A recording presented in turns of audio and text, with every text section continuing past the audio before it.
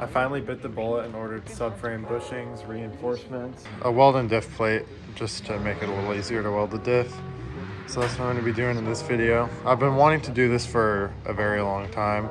And with this car having like 270,000 miles, I kind of expect it to let go pretty fast, but I figured I might as well have it let go while I'm having fun, so.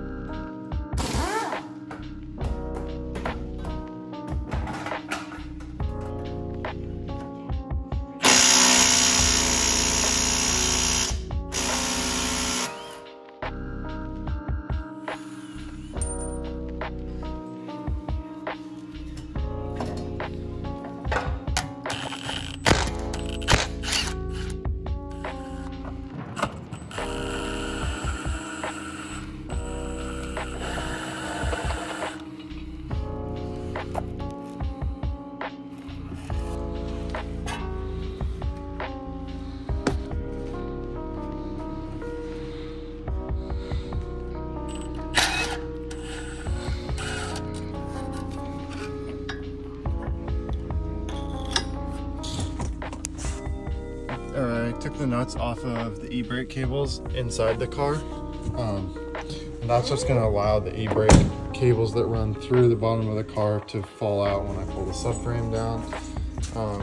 Everything back here is disconnected. What I did with the brake caliper is I took that rear camber arm off down here, and that allowed me to slip this over it so I didn't have to take the actual line off. Got the whole exhaust out and then just pulled the drive shaft out a little bit, just enough so that when we take the subframe out, it will fall down with the subframe, but it's completely disconnected. I have all the nuts broken loose, so I'm ready to drop it now. I completely forgot to film, but here is the subframe pulled. It ended up being the 4 subframe mounts that you can see in this picture, and then there was another 4 13mm bolts right under where the axle mounts. The subframe did fight us a little bit, but basically we just kind of wiggled it around and slowly let the jack down. It helped a lot having 3 people, so I'd recommend having at least 2 trying to do it. You could probably get it by yourself, but it's going to be a real big pain.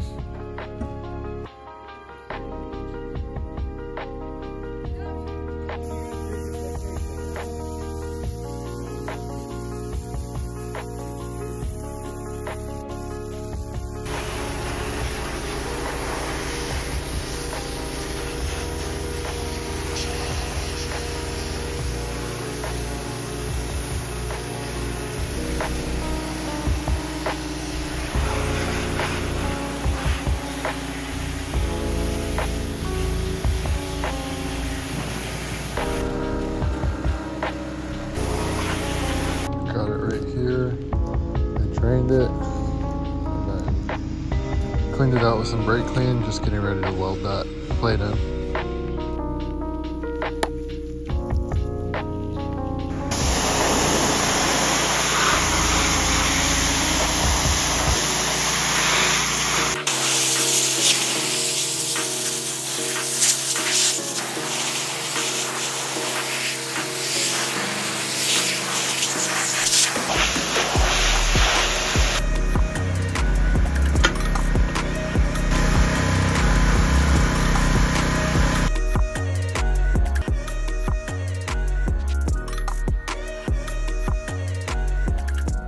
Into the garage, we got a package from Garagistic, or however you say it. No stickers this time, no way.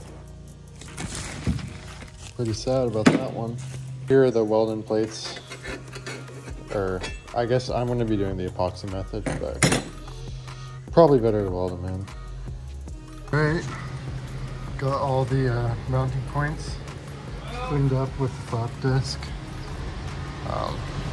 So now I'm just going to epoxy them in.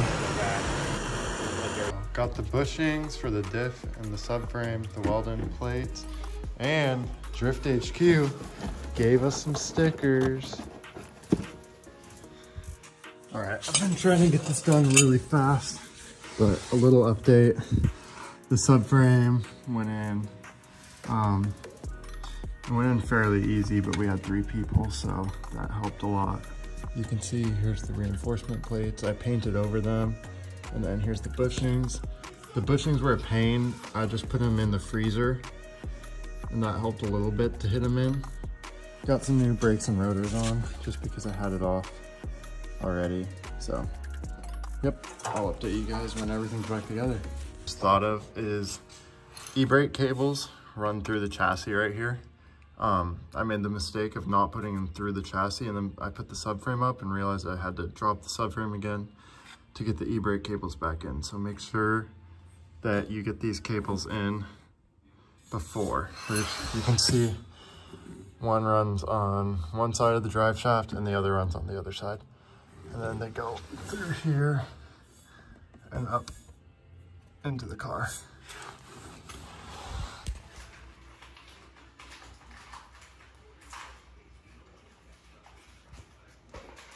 It's a little crooked. Ready?